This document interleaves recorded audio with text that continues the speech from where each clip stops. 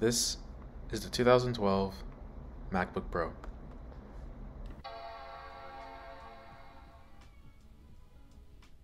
I can't be the only one who misses that sound from older Macs, but this is a comparison video between the non-Retina MacBook Pro and the newer 2020 MacBook Pros.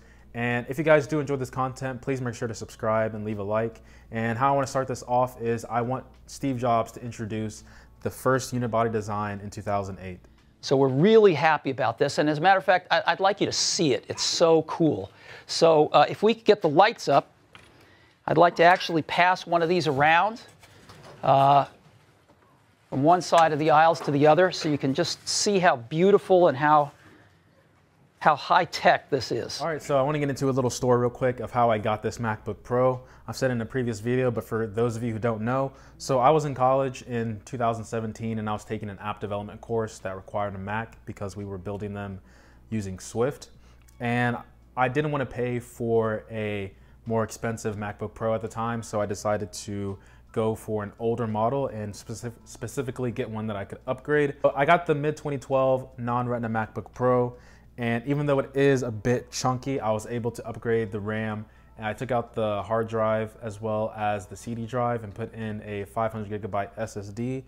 And I'm telling you, when I booted that computer up, it felt like a brand new computer. And it was able to do everything that I needed to do in that class at a very quick pace. And I also got it from Newegg for like $419, so I thought it was a steal. I wasn't gonna pay like 3 or 4 times that amount for a MacBook because I was still skeptical about MacBooks not being able to be upgraded. But anyway, that's how I got this Mac. So starting off with the specs. So the original specs of this machine, it was a Core i5-32M by Intel.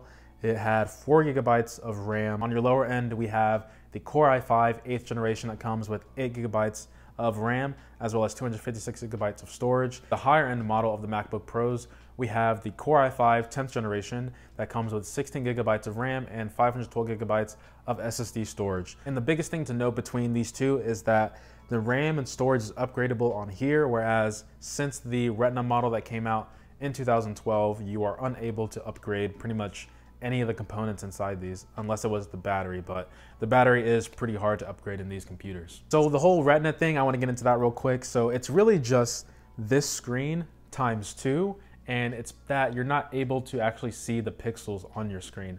So that is the whole Retina display thing that Apple started doing back in 2012. It is a breakthrough in display engineering. Yes, it is a Retina display. Which means the pixels on this display are so small that from a normal working distance, your Retina cannot discern those individual pixels. And to use it is absolutely stunning. So the display, I will say, is much better on here. But one thing I want to show you guys, if you actually have these computers side by side, the screen is really hard for it to stay up. You notice that this screen itself is actually bigger. It's a bigger panel on top than the older one. However, as you can see, the bezels are pushed out a bit more on the newer Macs, but I mean, I would say it's not by much. I mean, these bezels are pretty thick, but these are pretty thick as well. So I would say if you want thinner bezels, you probably have to option in to get that 16-inch MacBook Pro, which is money that I currently do not have. So next, I want to talk about ports because the port selection on this thing is incredible. So we have the infamous MagSafe that everyone loved and still wants back. We have a Ethernet jack, a FireWire. I don't know what FireWire is. I didn't know what FireWire was till I got this laptop. Never used it. We have a DisplayPort 1 or mini DisplayPort, 2 USB 3, an SD card reader, headphone jack, and the lovely battery indicator. I don't know why this isn't on modern Macs.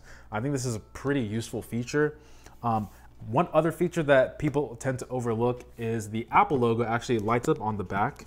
I'll flip this laptop on the side real quick. And you can see that this one's a little bit more muted and this one lights up. So this is a feature that people loved on the older Macs. And then we have the CD drive on the right-hand side. Whereas on this MacBook Pro, we have a headphone jack and then 2 Thunderbolt 3 ports on the side. But if you get the more expensive option, you get 4 Thunderbolt 3 ports, 2 on each side. So then comparing the trackpads, as you can see, the trackpad on the newer Mac is, I want to say, double the size. And if you guys are curious about the trackpad that I have on the non-Retina MacBook Pro, it's just the D brand Red Dragon skin. It might look a little weird, but trust me, using it, it's not that bad. It actually feels pretty comfortable. It gives me a little bit of texture, and all the gestures and everything still work, so there's nothing really to worry about when it comes to that. So next, I want to get inside these computers, and I'm using an iFixit toolkit. So starting off with the non-Retina MacBook Pro, there are lots of screws on the back, and it's a lot easier to open than the newer Macs. But once you get the screws out, you'll be able to see everything that's inside the computer. And then moving on to the newer Macs, there are less screws. However, there are clips that keep the bottom panel in place, so you do have to unclip those. And then you kind of have to add a little bit of elbow grease to get the bottom panel off. So looking at them both now, they both have a single fan exhausting air out the back. We do have a old school style of battery, whereas on the newer Macs they are multiple cells. We have the motherboard laid out in pretty much the same orientation and position as the older model. This location here was where the original hard drive was, but where the CD drive is where I have the SSD and all in one place, so that's why that place is available there. And then we have the exposed RAM on the older model, where it is soldered on the newer Macs, as well as the hard drive as well with the motherboard. So moving on to form factor, this one is definitely heavier. I think it's like maybe 1.5 pounds heavier. That might not sound like a lot, but going to this more slim design, it just feels more refined with the aluminum finish that it has. This one feels a little like the aluminum is thinner, even though I'm not sure if it actually is, but I would say that on the new, more modern Macs, it feels like the aluminum sheet is more dense. So keyboard is not the same. So there is a bit more key travel on the older MacBook Pro, and it feels good. I actually do like the keys, although when you transition over to the newer Macs, there is a little bit less key travel and the keys are bigger. So I actually prefer the typing experience on the newer Macs with the new Magic Keyboard.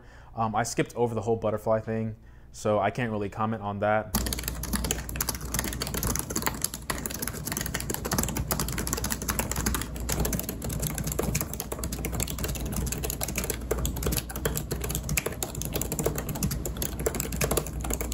Next, I'm gonna show you guys the camera and microphone, and you guys can tell me the difference between the two and tell me which one you guys think sounds better. All right, so this is the MacBook Pro 2012 non-Retina built-in display microphone. You guys can tell me how it looks.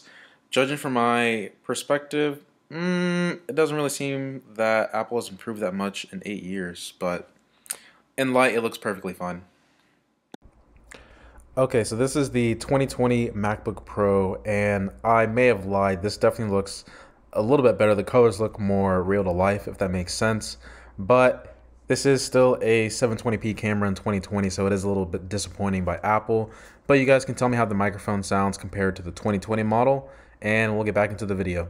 So next up is performance, and I know this is probably a section you guys have been waiting for, and I've got to say that 8-year difference of performance is quite some time. So this computer is definitely showing its age, and I'll show you guys the charts. So in Geekbench 5, as you can see, the MacBook Pro scores drastically lower in not only single core, but multi-core as well. There's no Metal score because Metal isn't available on the integrated graphics in the older models, so you have to use OpenCL. And looking at OpenCL, you can also see that the score is abysmal compared to the more modern day Macs. Moving on to rendering times, I was actually first uploading videos to this channel using this MacBook Pro in 1080p, and then I decided to move over to 4K. And as you can see in 1080p, it's not that bad. It's actually rendering them out pretty well. And moving on to 4K, you can definitely see a higher discrepancy between the older Mac and the newer Mac. It definitely takes a lot more time to render a 10-minute clip, but it's still doable. The temperatures weren't that great. And another thing I want to note is, for some reason, the fans never reached max on here. It only just hovered around 4,000 RPM, and then that was it. So the CPU was, I would say it was maxed out the entire time. It was hitting like 98. Occasionally it would go to 100, sometimes 101. So it got a little bit scary sometimes when I was doing that rendering test. So this MacBook Pro is definitely showing its age, but when it comes to doing basic stuff like things that you would do on the air, this Mac is still pretty good. It just feels laggy at times. Like you definitely notice that rainbow spinning circle more often than not. So for people who have the 2012 MacBook Pro, I think what we all think of is this the time that it's time to move on from this laptop and go over to the newer MacBook Pros? And I would say that now is actually a pretty good time. So I have two videos on my channel talking about the $1,800 version and how I don't think it's a good value for your money and you should get the $1,300 model. And I would say that if you are looking to upgrade, that you should look into upgrading to that $1,300 model. But if you're a person who doesn't like to upgrade their laptops too often, then I would say look into that $1,800 model. But if you are a person who doesn't mind the butterfly switch keyboards, I would also look into the refurbished store and the clearance store in Apple. You can get a very good deal on laptops if you look hard enough and often, because good deals do go away, and they do come with Apple Care as well. I think they come with a full year warranty, and you can buy Apple Care Plus on top of that if you are a person who's pretty cautious about warranty and whatnot. But, sorry. If you are a person who is using this laptop and it's still able to do majority of your task and it's not hindering you from doing anything, I would say that you can probably still use this laptop for maybe another year or two at most. And I mean, it still works. If it still works for you, then there's no reason to be upgrading to this laptop. Once this computer is showing problems for you and it's giving you too much of a headache, then I would say go ahead, upgrade to the newer Macs. These laptops are always going to be around. There's no rush. So that's my comparison video between these two. If you did like the video, please make sure to leave a like, subscribe for more content. I will be coming out with a ultimate buying guide of MacBooks, and I promise you that will probably be the last MacBook Pro or just MacBook video for a while, because it's what I've been posting for quite some time. But hope you guys did enjoy the video, and as always guys, much love.